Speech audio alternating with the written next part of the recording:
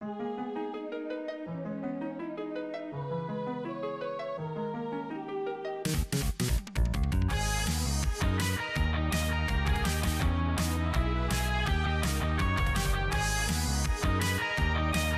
bien salut à tous, c'est L4 et aujourd'hui on se retrouve avec King'sTale, Final Fantasy XV sur PlayStation 4 pour vous présenter un petit peu ce jeu. Je sais pas si je vais pouvoir faire une nouvelle partie. Alors ce jeu là j'en avais parlé dans ma vidéo de bilan. C'était un jeu qui était réservé aux gens qui avaient précommandé Final Fantasy XV, faut croire. Mais les autres, on se demandait si on était obligé de l'avoir ou est-ce que c'est trop tard, est-ce qu'on pourra jamais l'avoir. Et finalement, il a débarqué sur le PlayStation Store le 1er mars, gratuitement. Et oui, ce jeu est gratuit, donc voilà. Alors, deux modes de jeu, le mode histoire, où on va faire la plupart des combats, avancer dans le scénario, tout ça, et le mode combat onirique qui se débloque juste après avoir fini le jeu, avec des défis relativement durs, et avec surtout une étoile qu'on peut avoir, avec des conditions spéciales. Vous voyez, celui-là, la première ligne ça va, mais les autres, ça commence déjà à se compliquer. On va vous obliger à terminer le combat sans utiliser la magie, vos coéquipiers, tout ça. Donc voilà, avec une note qui vous est attribuée. Donc le mode histoire, il est très court. Ah voilà, nouvelle partie, ok. Eh, les combats oniriques débloqués resteront disponibles, êtes-vous sûr? On n'a pas trop le choix, hein. Allez, c'est parti. Deux modes de difficulté, soit mode facile, soit mode normal. Donc en fait, là, le scénario va vous être raconté. Ça fait un petit peu jeu flash. Vous voyez, au niveau un petit peu 8 bits. Vous voyez, là, l'ambiance graphique et tout. Il n'y a aucune voix dans ce jeu. En fait, vous voyez, au début du jeu, là, c'est Noctis, le héros de Final Fantasy XV, à gauche, enfant, qui... son père lui raconte une histoire avant de dormir, et mais là comme il vient de le dire, là, il va demander à son père de lui raconter ses prouesses du passé, sauf que, comme vous le voyez maintenant, là, tu veux bien m'en inventer une. Voilà. À tel point qu'on se demande, en fait, si c'est censé raconter on va jouer ce personnage-là, dans sa jeunesse, avec ses coéquipiers de l'époque. Et d'ailleurs, c'est le seul intérêt de ce jeu, hein, c'est de confirmer le fait que Weskam, et non pas Wesker, encore une fois, et Sid, qui sont des personnages de Final Fantasy XV qu'on rencontre dans le jeu, et ben, ils ont connu le père de Noctis, et à quelle occasion, qu'est-ce qu'ils étaient pour lui, et ben, ça va plus ou moins être confirmé dans ce jeu-là. C'est le seul intérêt, hein, niveau background et tout, parce que sinon, pour le reste, du fait que c'est une histoire inventée, et ben, en fait, c'est du délire, quoi. C'est pas sérieux ni rien. Au début, on a l'impression que si, mais en fait, quand tu vois la gueule du boss final et tout, et c'est très court, hein, franchement, ça se finit en 2 jours, et c'est assez répétitif, mais il y a il y a un aspect stratégique dans ce jeu, avec différents,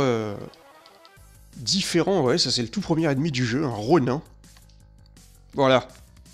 Et c'est ce que je voulais vous dire, justement, j'y arrive.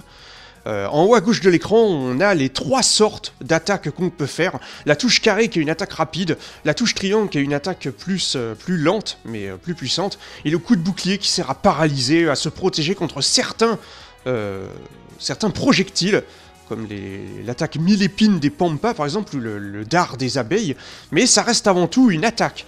Ouais, je passe dans son dos, tout ça, attaque éclair, pour sa saloperie. Je sais pas si je peux... Oui, les ennemis peuvent lâcher des pommes ou des dindes qui permettent de vous... Le problème, c'est que là, on est au tout début du jeu, donc... Encore une fois, j'avais pas prévu le coup, un petit peu comme avec Resident Evil 7, malheureusement. Je n'ai accès qu'aux actions de base et... Voilà, donc les maîtres Ronin, c'est en rouge, hein, ce qui nous explique, là. En fait, ça fait partie des premiers ennemis spéciaux. Les bleus, là, je pouvais les battre un petit peu comme je voulais, avec n'importe quelle attaque. Vous voyez que le héros se téléporte rapidement, hein, quand on est un petit peu loin, vous voyez. Ah, là, il le fait pas, justement. Voilà, vous voyez. Là, je suis allé directement sur lui. Les ennemis peuvent être stun, hein, vous voyez. Et lui, il part toutes mes attaques carrées et toutes mes attaques rondes. Il est tout simplement intouchable en temps normal. Donc je suis obligé d'utiliser la touche triangle avec ça, vous voyez. Jusqu'à ce qu'il soit par terre, et là je peux faire un petit peu ce que je veux. Et il y a certains ennemis, c'est uniquement la touche rond, et d'autres, c'est uniquement la touche carré. Ou alors, ils sont vulnérables à la touche carré, ça les met au sol, comme les gobelins, par exemple. Donc, vous voyez, voilà, là, il nous apprend les combos. 3 fois cyclone, vous voyez. Tiens. Ah, voilà, l'attaque en l'air. Vous voyez, j'ai ramassé une pomme, là, pour régénérer ma jauge de vie avec en violet, là, sur mon perso. Et on voit la jauge de vie des ennemis aussi. Il y a des éclairs jaunes quand un ennemi est sur le point d'attaquer. Ça vous permet de... Voilà, de savoir quand, juste avant que vous êtes sur le point de vous prendre des coups, vous voyez, ça vous permet d'esquiver avec la touche croix, qui est très utile pour passer dans le dos des ennemis. Il y en a certains, c'est primordial, hein, sinon ils vous repousseront. Les behemoths, tout ça, c'est mieux de les attaquer dans le dos, évidemment. Donc vous voyez, le gros avantage de ce jeu, c'est qu'il y a un aspect stratégique dans les combats, mais le jeu est beaucoup trop court, et c'est pas... Je vais vous montrer quelques combats oniriques.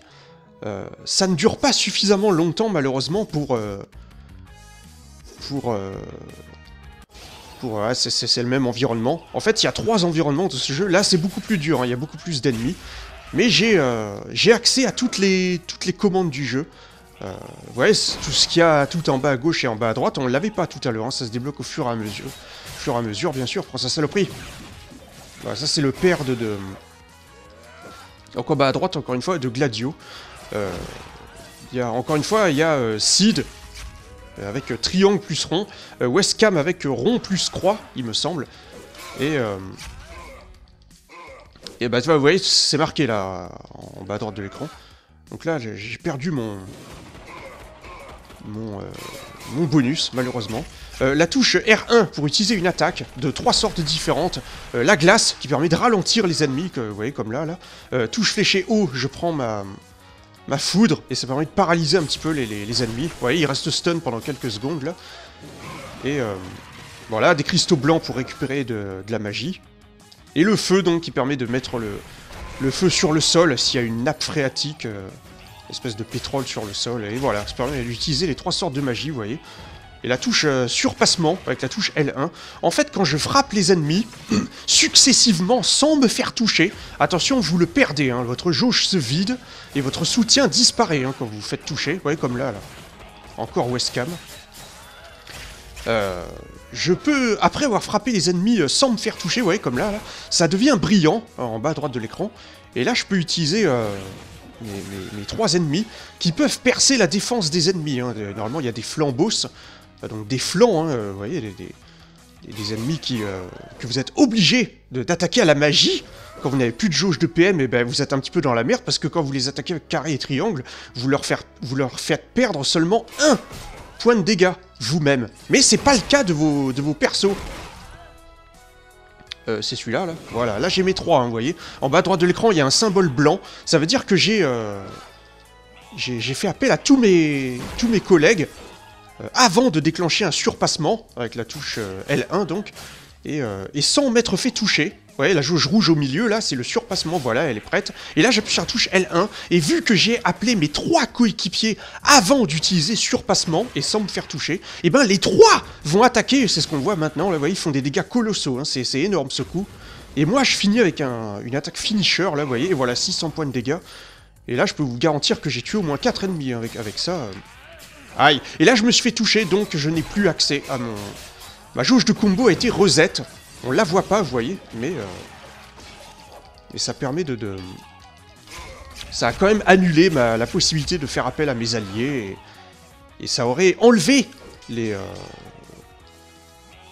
icônes blanches, et ça aurait même viré la jauge de surpassement, je crois, hein, ça l'aurait remis à 0, donc vous voyez, c'est très stratégique, hein, il faut vraiment utiliser à bon escient les différentes attaques, et carré, triangle, rond, et vos coéquipiers, et le surpassement, et la magie. Là, on s'en rend pas compte, parce que c'est un petit peu bourrin. Parfois, c'est un petit peu bourrin, c'est clair. Mais parfois, c'est très stratégique. Mais le problème, c'est que ce que je vous disais tout à l'heure, le jeu est tellement court ça se finit tellement rapidement que vous n'avez pas le temps de vous en rendre compte, en fait. À peine vous êtes dans le... Dans un endroit où ça y est, ça commence à se développer et tout, il commence à y avoir les 3 sortes d'ennemis en même temps, donc c'est-à-dire ceux qui ne craignent que les attaques carrées, plus ceux qui ne craignent que les attaques triangles, comme eux là, et ceux qui ne craignent que la touche rond, et là faut bien alterner, pas s'emmêler les pinceaux, faire bien un usage de... Il y a des checkpoints, hein, bien sûr, hein, pour... si vous quittez le jeu, tout ça, vous pourrez reprendre au... Si vous faites tuer aussi, vous aurez droit à des commentaires assez drôles des persos, et voilà, combo aérien, vous voyez là, un petit peu genre Devil May Cry, lol. 2 fois carré plus triangle pour les envoyer dans les airs, et voilà, on peut continuer de les enchaîner comme ça. Il y a pas mal d'attaques différentes hein, qui peuvent se réaliser comme ça, notamment un trophée assez dur hein, à avoir, c'est le plus dur de tous. Ouais, 2 pommes, mais je suis... on dirait des tomates. Mais je suis full. Il y a quelques trophées à avoir, mais il n'y a pas de platine. Vous en avez une dizaine qui concernent les combats oniriques, tout ça. Renvoyer 50 fois un projectile d'un adversaire en appuyant au bon moment sur la touche rond. Ben là, il nous explique, là, vous voyez, les succubes. Si je m'approche trop de... Les bombos, là, si je m'approche trop d'eux, eh ben, ils vont exploser au bout d'un moment. Mais je peux utiliser la touche rond pour les envoyer sur les autres ennemis, en fait. Ça permet de tuer les flancs, si j'ai plus de magie, tout ça. Ouais, là, je leur fais des dégâts en utilisant les bombos pour, sur eux-mêmes, donc c'est assez drôle. Ouais, c'est pas mal, hein, quand même, mais c'est surtout si on considère que le jeu est gratuit, encore une fois. Tiens. Mais il faut vraiment bien faire attention aux attaques que vous allez utiliser, à quel moment, bien faire usage de l'esquive, tout ça. C'est assez stratégique, hein, on s'en rend pas compte au début, bien sûr, mais il faut vraiment bien faire usage de la jauge de vos coéquipiers, de vos magies et tout ça. En sachant que vous l'avez peut-être... Ah, premier chapitre terminé, voilà. Eh bien, plus vous laissez charger la touche L1 pour utiliser votre magie, et plus vous remplissez la jauge en bas à gauche, feu, super feu et méga feu, voilà par exemple, ça permet de toucher plus loin, faire plus de dégâts je suppose. Donc voilà, encore une fois. Donc au niveau des environnements, eh ben, il n'y en a que 3. Donc là on commence avec Insomnia, voilà, et pas Illumis comme je disais dans mon live. 3e live ou 4e? 4e je crois, hein, quand on avait fait ce jeu. En live on avait commencé un petit peu, enfin on continuait un petit peu le jeu, mais on était guère plus loin que ce que je suis maintenant. Et ouais, il nous explique les combos là de touches. C'est pas facile d'appuyer au bon moment pour les faire. Ah merde, il l'a fait quand même. On n'a pas touché, heureusement. Ah voilà, bien joué. J'ai essayé de le faire depuis tout à l'heure. Et c'est vrai que ensuite on passe à Juskae, voilà. Et avec de nouvelles sortes d'ennemis qui se débloquent au fur et à mesure, bien sûr. Tiens. Il y en a pas mal, ils sont relativement différents, hein, contrairement à ce que peut laisser penser ce premier environnement, encore une fois. Et le 3e environnement, ben, c'est la grotte. Voilà. Mais franchement, ça se finit très vite, hein, c'est assez hallucinant, je m'attendais pas à ce que ce soit si court. C'est malheureusement... c'est le gros défaut du jeu. Oh, l'armée des morts, qu'est-ce que c'est que ça? Qu'est-ce que c'est que ce trophée, là? On va aller vérifier, vous savez quoi? Aïe. Sauf que... Voilà, petit spoil, je sais pas si je le cacherai au montage, parce que déjà que je l'ai spoilé dans mon précédent live. Alors, l'armée des morts, c'est quoi, ça? Éliminer 1000 ennemis. Ah ben voilà, d'accord, ok, j'aurais dû m'en douter. C'est pas plus compliqué que ça, encore une fois. Allez, c'est parti. Il y en a qu'on obtient vraiment naturellement dans le... Eux, faut surtout utiliser la touche rond, hein, parce qu'ils ont un bouclier, vous voyez, les squelettes. Faut les mettre en choc, voilà, et dès qu'ils sont par terre, c'est parti. Tiens. Oula, pas mal ce coup, j'avais jamais fait. Vous voyez, le trophée le plus dur à avoir, c'est celui qui vous demande de faire les 15 combos du jeu en un seul combat sans vous faire toucher. Et c'est hyper dur à faire, je l'ai pas essayé, hein, mais voilà, les maîtres squelettes, les rouges. Je me doute bien, sur un guide des trophées, il disait que c'était le plus dur à avoir, hein, donc je veux bien les croire, hein, aisément. Prends ça. Oh, bien ça. Ça aussi, j'avais jamais fait, je crois. Donc, en un seul combat. Voilà, c'est inutile de dire que c'est pas évident. Mais sinon, pour le reste, c'est assez sympa, hein, vous voyez, encore une fois, surtout pour ce que c'est. C'est pas très détaillé ni rien. Mais bon, ça vous occupera quelques heures, hein, j'ai envie de dire. Voilà, surtout qu'encore une fois, c'est gratuit, donc pourquoi se priver, encore une fois. Au niveau des ennemis, donc, pour vous dire que ça se finit trop vite, le Xylomide, c'est le dernier ennemi que vous allez voir, je crois. Et le Morbol. Et en fait, dans tout le jeu, dans tout le mode histoire, vous allez n'en affronter que 3, il me semble. Hein. Alors que les autres, genre les Ronins, les squelettes, vous allez en bouffer à l'appel. Hein. Ça, c'est assez hallucinant. Parce que, franchement, le boss final va arriver derrière. D'ailleurs, à part le boss final, il n'y a pas de boss. Hein. Donc, mais il y a des séquences un petit peu variées, des fois, où on utilise le... En fait, on doit survivre, tuer des ennemis, jusqu'à ce que le cristal... Il y a 3 cristaux, en fait, qui correspondent à 3 invocations. Voilà. Ramu, tout ça. Et en fait, là, admettons qu'il y ait un cristal... Je pourrais vous le montrer dans le combat onirique, en fait. Admettons qu'il y ait un cristal ici au milieu. Vous devez tuer, admettons, une quinzaine d'ennemis. Et après, le cristal va briller, avec une aura sur le sol. Et vous allez... vous devez maintenir la touche carrée et venir à côté du cristal. Et maintenir la touche carrée et ça met fin au combat, parce que sinon ils reviennent à l'infini. J'avais pas compris, moi, la première fois que j'avais vu ça. Donc voilà, c'est assez rapide, hein, pour... Putain, là, ils sont nombreux, hein, vous voyez, dès le début, c'est assez énorme, quand même. Allez, il a explosé pour rien, lui. Bon, bah écoutez, voilà, hein, ça fait 17 minutes, je vais vous laisser là. Je pense pas que j'avais autre chose à vous... Je pense pas que j'avais autre chose à vous dire. C'était King'sTale, voilà, Final Fantasy XV et non pas King'sGlaive, comme j'avais fait dans le live, encore une fois, un lapsus, faut pas confondre. C'est sympa, mais ça va pas plus loin. Vraiment, c'est la base et rien d'autre, hein. C'est le minimum syndical. Malheureusement, on serait tenté de dire, c'est dommage. Ouais, là, on voit certains des ennemis du jeu. Le Morbol à droite dont je vous avais parlé... le Pampa, vous le touchez une fois, il fonce sur vous pour vous attaquer, donc vous pouvez pas l'enchaîner en fait. Le mieux c'est d'utiliser la magie ou une succube, ou même renvoyer ses coups, hein, ses épines. Mais le problème c'est que les Pampas dorés, ils font pas d'épines. Donc là, parce que ça leur fait plus de dégâts normalement. Donc faut y aller petit à petit, c'est un petit peu relou. Les panthères qui font des attaques électriques là avec leur moustache. Mais si vous spammez la touche carrée, ça va. Hein.